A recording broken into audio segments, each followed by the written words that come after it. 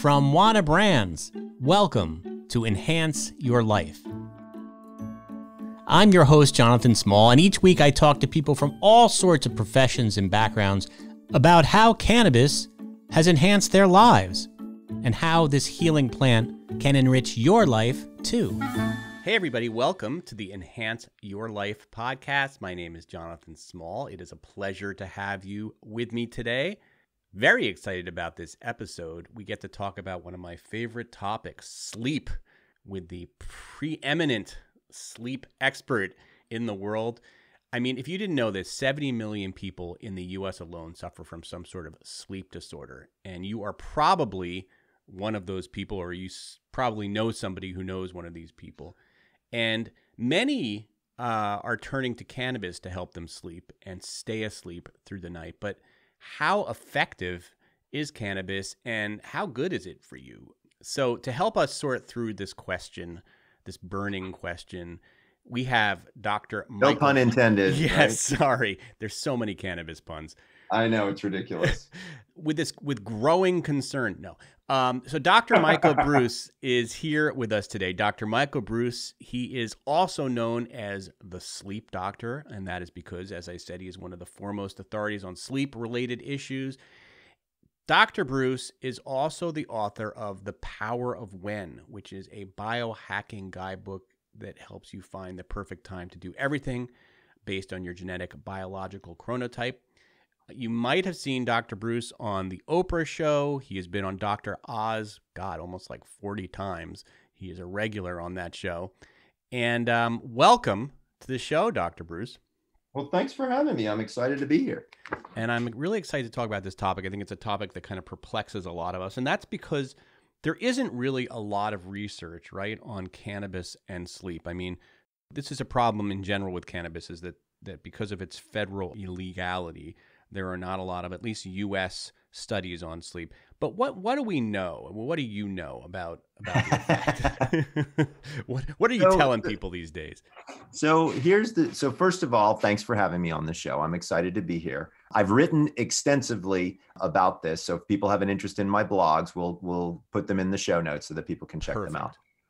But at the end of the day, look, number one, people have been using cannabis to help them sleep forever. Okay. This is not a new thing that's going on. The question really is it healthy? Is it helpful? Or is it harmful? And basically, if it isn't harmful, what should I do or what should I not do? Right? I mean, those are kind of all the basics behind what we're talking about here. So number one, does cannabis help you fall asleep? I'm not answering it if it's a healthy or a not healthy way. I'm just saying, does it help you actually, the act of falling asleep? Yes, it does. So here's what we know. And to be clear, it's THC that's doing most of the heavy lifting there. So when we talk about THC, and I'm going to go into a little bit more depth on THC in a little while, when we're looking at THC, it actually lowers anxiety, right? I mean, this is, again, nothing new here, right? We all know that if people use cannabis-related products, we start to see a lowering of anxiety pretty quickly after use. What then happens is the natural sleep process can then kind of take over and allow people to fall asleep. Now, that all sounds well and good. Oh, Michael, that sounds great. No problems here. Unfortunately, it doesn't actually work quite as simply as we would like. So, John, you mentioned earlier that about research. So if we go back to the research, so first of all, there has been a decent amount of cannabis research, but it was done like in the 50s and the 60s. And it was done under very strange circumstances, very weirdly controlled circumstances, as well as the fact that I would argue that the percentage of THC that was in the marijuana that was being used during those research studies in the 50s and 60s is not even close to comparing to the THC that we're seeing now and the hybridization of the plants that we're seeing now. So here's what I can tell you. Old research on cannabis, here's what people would say. If you got stoned, it made you fall asleep, it reduced REM sleep, and it increased heart rate. Those were kind of the basics from back in the day, right? It was, yeah, it may make you fall asleep, but we're not really sure. Then they started to look at something called sleep architecture. Sleep architecture has to do with, are you in stage 1, stage 2, 3, 4, REM, those kinds of things. One of the things that we know for a fact about cannabis is that, in fact, cannabis reduces REM sleep. It's a fact, okay? It just does. The THC portion of it is what we think does the most of it, but we'll get into a little bit of that in a second as well. And so people might say to you, well, is it bad to have a reduction in REM sleep? Because it sounds bad, right? It sounds like I kind of should have all the REM that I should be getting, right? So this is actually where I fell into my interest in cannabis. So I'm going to digress for a second and tell a quick little story about why I got interested in this. So when I was doing my residency at the University of Mississippi Medical Center in Jackson, Mississippi, I worked with a large group of veterans, and I worked in their addiction center and their PTSD center. And so number one, I have tremendous respect for the military and for all the people that put themselves in harm's way for my freedom. I want to say thank you. Also to the first responders and all of those people who really put themselves in harm's way for all of us, right? So when you do something like that, what ends up happening is a switch gets flipped in the back of your head. I call it the hypervigilance switch, okay? But if you've ever talked to anybody in the military and they've been in an active theater of war, this is the thing that makes them stay alive. Their head's on a swivel, they're always looking around, they're always monitoring, they're making sure that they're safe, okay?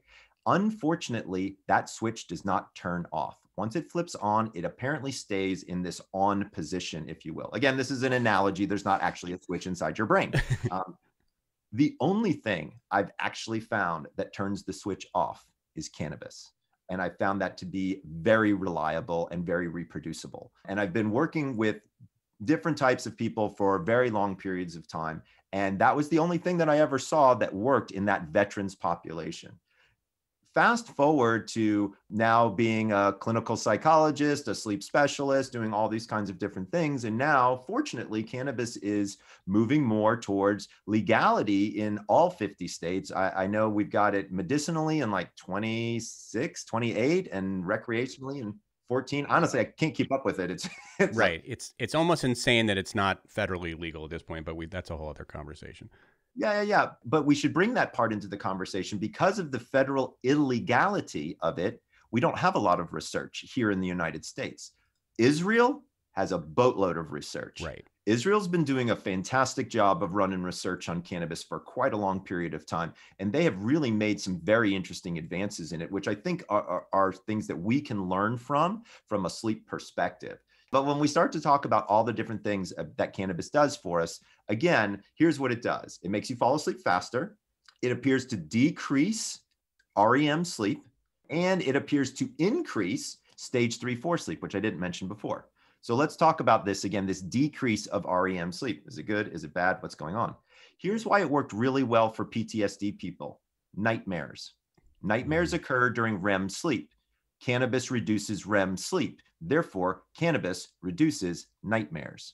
It's literally that simple, right? Which is kind of fascinating when you think about it, right? And so if you're a person who's experiencing a whole heck of a lot of nightmares, cannabis might make a whole lot of sense for somebody like you. I'm not giving medical advice here. I just want to be clear about that. I'm just talking about the science and how it works. Does it reduce dreaming in general? Because REM is when you dream. It does. Okay. It does. Interesting. Which is part of kind of the thrill of it all if we're trying to accomplish the goal of lowering nightmares and things like that. Now, here's an interesting little statistic. People are like, oh, well, I don't care. I need my REM sleep. I don't have nightmares. Why would I ever want to do that? Very interesting little factoid. Anybody out there who is currently taking a serotonin-specific reuptake inhibitor known as Prozac, Zoloft, antidepressants, all of those reduce REM sleep more than cannabis. Okay.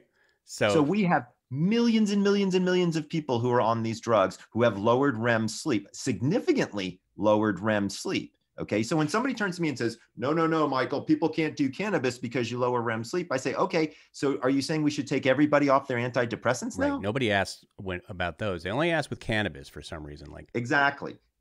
So let's have this comparative, and again, and just to be clear, I'm not saying get off your antidepressants at all. What I'm saying is if you receive help from an antidepressant, it is reducing your REM sleep, and that is actually helping you. Cannabis has an interesting property in that it does something similar. It may or may not have anything to do with your mental health, but it is going to reduce your REM sleep for sure. Now, when we start to think about the other thing, which was the increase in slow wave sleep, all right, Michael, well, what is that? That's actually your physical restoration. So that this is part of the reason why people fall asleep quickly and they feel pretty energized when they wake up if they haven't gotten completely stoned. And that's the whole art of it here, is there's a really big difference between going to sleep and getting stoned. And so if you're interested in using cannabis in a medicinal sense, while you may feel the euphoria or the psychedelic-y feelings of it, at least initially, the goal here is not to get blotto, right? The goal is not to get so stoned that you, boom, pass out. The goal is to help lower that anxiety and allow some of the other constituents to get through the system to actually really work for you. So one of those things is CBD. I'm going to make this very, very clear. There is no conclusive evidence to suggest that CBD by itself will make you sleepy unless you have a dose greater than 180 milligrams. That's a lot of CBD. That's a lot of CBD. Yeah. Yeah. Okay. So for folks out there who are walking into dispensaries or seeing CBD in the grocery store or, doused over a pillow. I mean, we were having a funny conversation before about people putting CBD on pillows and aromatherapy and all this stuff. For sleep, it isn't there, guys. The science just isn't there yet. Now, do we see CBD helpful for things like pain? You bet. Do we see CBD helpful for things like anxiety? 100%. Okay. And could that actually be helpful for sleep? Tangentially, I would argue yes. So if you have CBD that lowers your anxiety and then allows the natural sleep process to come over, I think that could be helpful. But to be clear, I think THC does a much better job of that and faster job of that in most cases. There's another constituent that's kind of cool called CBN. Many people don't know much about CBN, but to give you a really kind of understanding, it's old weed. Okay. It's oxidized THC molecularly turns into CBN. And believe it or not, there have actually been 1 or 2 studies that have showed that CBN does make people feel a little sleepy, but it's a great anti-inflammatory and it's a great anti-anxiety. And here's what's kind of cool about CBN rather, not CBD, CBN rather, is that again, since it is oxidized THC, it still has some of those delta-9 componentry to it, which can also help reduce anxiety even more. So if you would be looking for a sleep preparation, like if you went to the dispensary and you're like, I want some sleep weed, what does it look like? You're gonna wanna have CBN in it on some level because it appears as though it can be quite helpful. Talk to me about the different terpenes. So the CBN, look for the CBN, look for CBD THC combination. What other terpenes have you looked into? So I've actually done a little bit of digging on terpenes, and there are several out there that have got real sedative properties to them.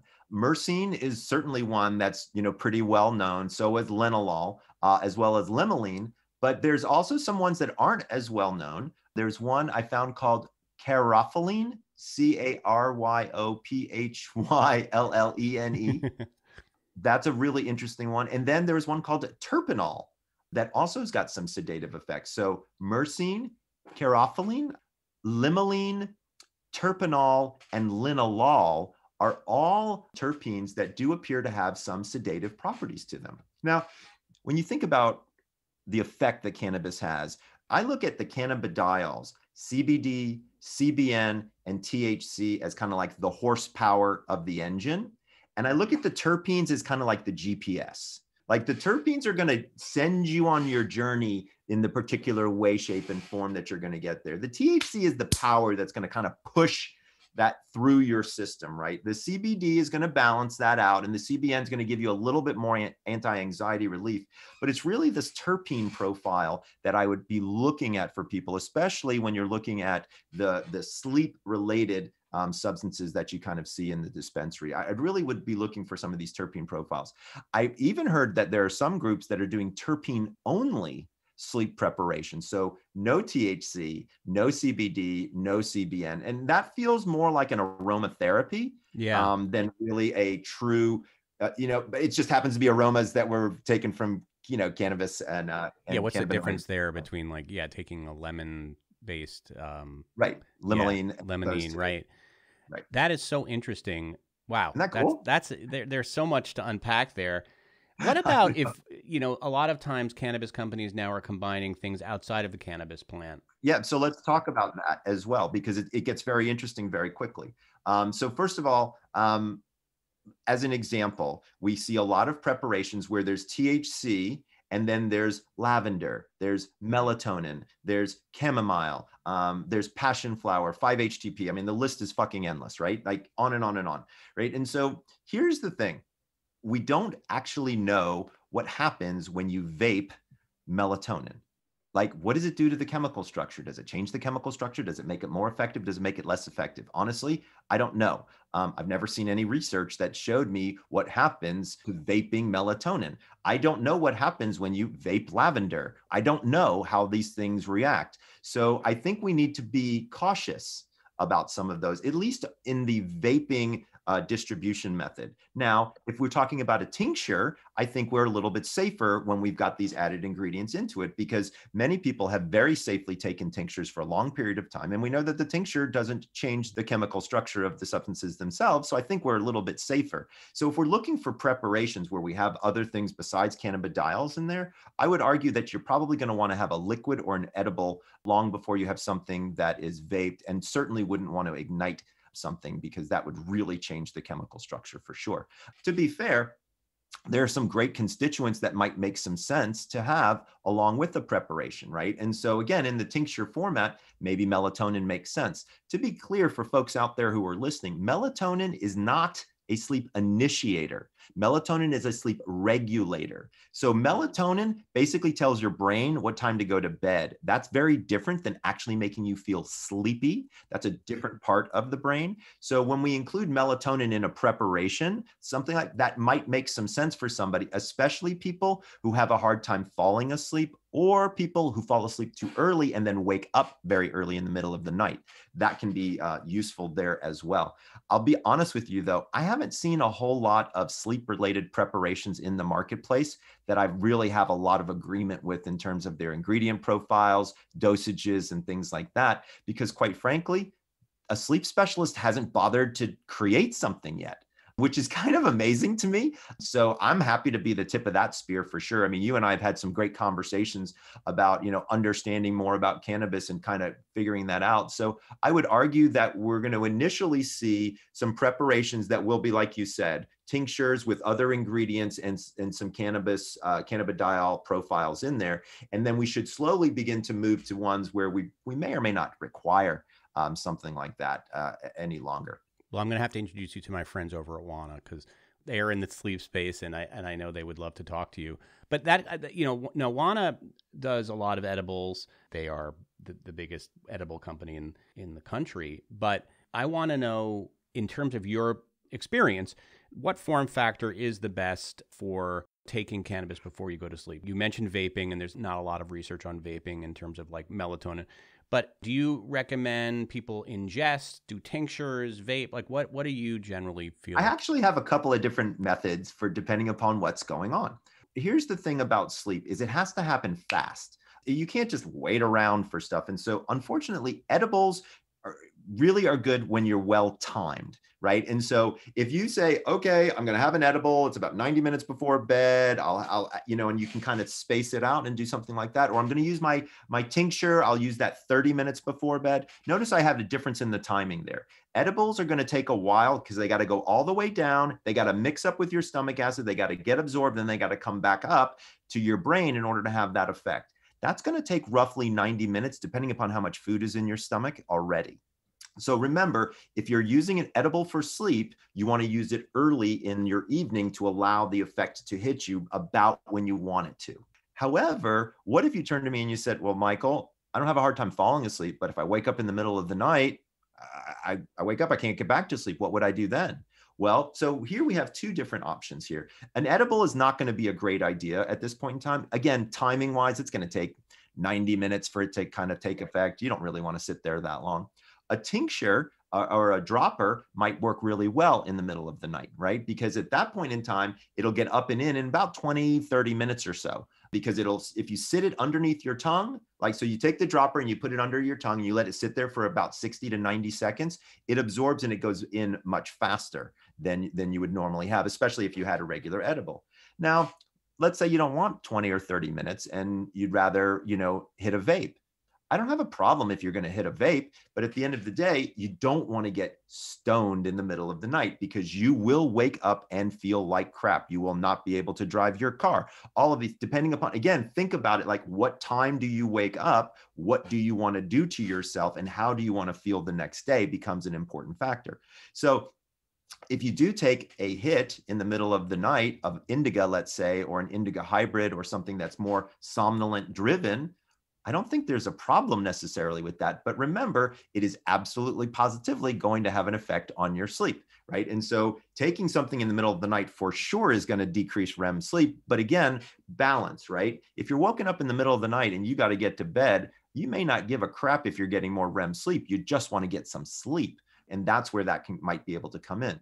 It would be a travesty if I didn't talk about some of the problems surrounding using cannabis for sleep. I am pro sleep, cannabis for sleep, to be clear, but I also want to give a balanced, idea here. A couple of things that people really need to understand is the percentage of THC can have a pretty big effect. There are now some strains, heavy hitters, people like that who have very, very high THC strains and content. To be clear, unless you are a very experienced user, you really don't need high levels of THC in order to have a somnolent or soporific effect. So high levels of THC is not something that's good. In fact, that can do the opposite. In many cases, super high levels of THC can actually be very disruptive to sleep. So I recommend that you would want a lower THC content for sure. If you're trying to fix your nightmares, then you would want more of a medium THC because again, that helps with REM. Everybody's different. I would start with low THC and slowly work your way up and see if that can be helpful. Believe it or not, there's also medications that are created from THC that are used for things like sleep apnea and things like that. So let's talk briefly about sleep apnea and marijuana use. Remember, cannabis is a respiratory depressant. And if you already have sleep apnea, it is going to make it worse. So you need to be extraordinarily careful if you are a cannabis user and you have undiagnosed sleep apnea or diagnosed sleep apnea and you're choosing not to use treatment. If you have apnea and you're not using treatment and you're smoking cannabis, you are making your apnea worse. That is a bad idea. Other things to think about that I want people to just kind of put into their head. Once again, addiction. While there's a lot of thoughts and, people, can you get addicted to marijuana? Can you not get addicted to marijuana? I'm not here to have that debate, but what I am telling people is if you feel as though you require something every single night to help you sleep and it's cannabis related, it may be worth talking with a psychologist or a doctor about adding additional therapy that can be helpful with that. At the end of the day, the goal is not to smoke something or vape something or drink something every single night for sleep. The goal is to allow our bodies to have a natural sleep process and to enjoy cannabis if we want to recreationally and if we need to medicinally. But if you have to use it every night, you probably want to talk with a doctor about it to make sure that everything is okay. Well, there is so much good information here. Wow. You are a plethora of information. If people want to, you said you've written a lot on this topic. If people want to find out more about your writing, where should they go? Absolutely. So I'm super easy to find. I'm on every social platform and I have a website, The Sleep Doctor, and doctors all spelled out.com. Just go to Google and type in The Sleep Doctor. I will literally pop up right in the front. And then go into my blogs and search for cannabis. I've written, I think, 9 almost 2,000 word blogs. So wow. You want to know about sleeping cannabis? You've been thinking about it. I've been thinking about it a lot. And I think it's important because as the science matures, then we can really start helping more and more people. Because here's my reasoning. People always are like, Michael, why do you give a crap about cannabis? Here's what I think. I'm pissed off that doctors have been gatekeeping Ambien and sleeping pills from people and making people feel like shit for years. It's like they show up and they're like, I'm not sleeping well. The doctor just throws them a prescription pad. They go and all of a sudden, before they know it, they are addicted to some sleeping medication or something along those lines. And then they get to go to their doctor and beg for more pills, right? That shouldn't be. I don't think that's healthcare. I think that we have great natural substances out there that can be incredibly effective. Do we know all the ins and outs of it right now? Unfortunately, no, we don't, but we will. And I'm confident that we will keep moving forward in this direction and learning more. But as of right now, I am pro cannabis for sleep. There are some detriments to it, so don't be so foolish as to think it's only good. But at the end of the day, I think science is going to prove out eventually what we can do. Well, for what it's worth, I am also pro cannabis for sleep because it works for me. And I think, everybody has different experiences, but anecdotally, it works for me. And I don't get blotto high before I go to sleep, but I do have a little bit of THC and it does help. And thank goodness for that. Well, this has been, exactly. Well, this has been fascinating. Thank you so much for taking the time to help clarify this for us.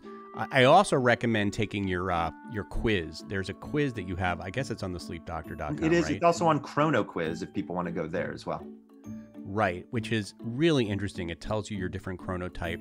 The sleep doctor, Dr. Bruce, breaks it down into 4 types, and you will find out which type you are and then sort of how to live your life accordingly, according to, whether you're a dolphin, a bear, a wolf or a lion. What is it, a parakeet? A wolf or a lion, not a parakeet.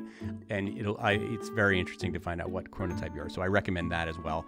Dr. Bruce, as always, thank you so much for joining us and sharing your wisdom with us, and hope to bring you back soon. I'm excited. There's a lot of new stuff coming out. And so first of all, thank you for having me on the show today. And if people have questions, feel free to have them write into you, because when I can come back, then maybe we can do some Q&A for folks so that we can even delve deeper. All right. Terrific. Thank you. Enhance Your Life is brought to you by Wana, the #1 infused product in the U.S. Wana's entire process is designed to deliver the same great experience time after time. They have spent years fine-tuning their recipes so that their products are delicious, consistent, and potent. For more information, check out wanawellness.com. That's Wana, W-A-N-A, wellness.com.